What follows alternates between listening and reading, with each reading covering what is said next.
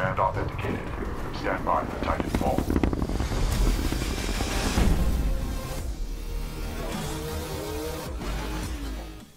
What is up, guys? It's Ricky with Rapscallion Gaming coming at you with some more Titanfall gameplay, and I'm very excited to bring this video to you guys today.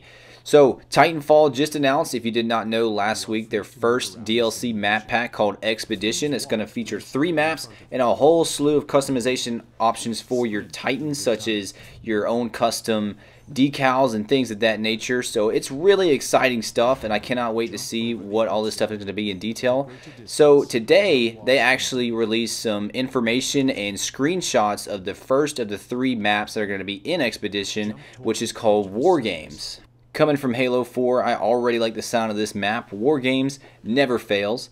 So what we're actually looking at right here is a overview picture of the map itself, kind of a layout to get you familiar with how the map actually feels. And I'm really excited for War Games because it's done something with the map that I have never seen done before in any video game. Like in Halo, you'll have map remakes of previous Halo titles such as Countdown, you'll see Forge remakes, and even Pitfall like in Halo 4 when they did the remake of The Pit from Halo 3. But what Titanfall has actually done is they have incorporated 3 maps that are pre-existing in Titanfall and the training simulator that you're watching here all in together in one map. And I find that so cool, and I'm really excited to see what Respawn is going to do with it.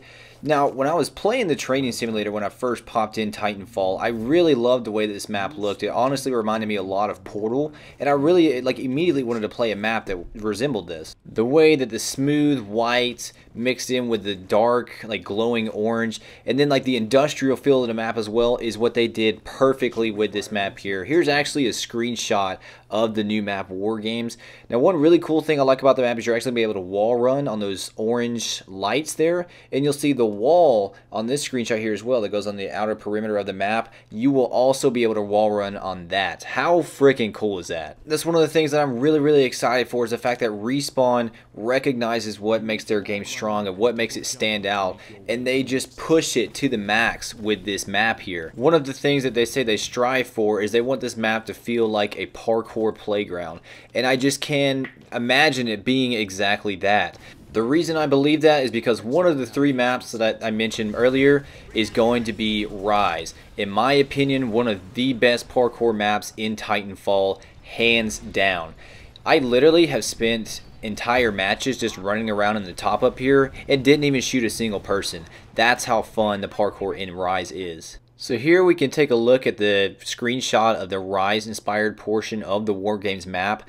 The section here that we're looking at is a death tunnel, you could say. The Titans can go in here, but there's only one way in and one way out. So you can easily get trapped in there by other Titans or get rodeoed by pilots, as you can see the guy up there on the wall. Another reason I'm extremely excited about this parkour playground is because the second map that's going to be incorporated into War Games is Angel City, which, as you can see here, has some of the best parkour in the entire game of Titanfall. I swear, once I think I have this map figured out with all the different parkour routes in it, I find 10 more.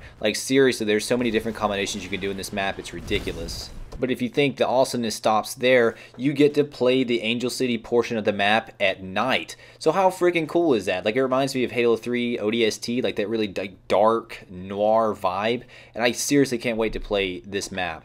Now, the third and final map that's going to be incorporated into War Games is this map here, Airbase. Now, I really like Airbase because it's got these nice open lanes for the Titans, but you also have plenty of parkour routes for your pilots. And that's one thing I'm really excited for, is because not only is War Games going to be a parkour playground, as Respawn calls it, but it's also going to be very great for competitive LTS, or Last Titan Standing. And that's one of my favorite things. Coming as a Halo player, I really enjoy the Titan gameplay. And to have a map that's going to feature both the great parkour elements of Titanfall and the Titan gameplay itself is something that I cannot help but get crazy hyped for. Oh, I've never seen that before. Oh my god.